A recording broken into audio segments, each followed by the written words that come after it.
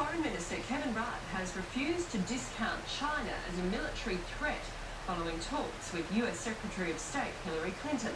Australia's close relationship with America was the centre of 3 days of high-level discussions in Melbourne. But Mr Rudd wouldn't be drawn on whether both countries are preparing for China to emerge as a future military threat. Well, it's entirely right that the Americans, ourselves and others, talk about how these rising powers, including India, contribute to a regional and global rules-based order. Mrs Clinton left Australia yesterday after a 3-day visit. Rolls-Royce says it's made progress in working out the cause of last week's Qantas A380 engine explosion. The manufacturer has been investigating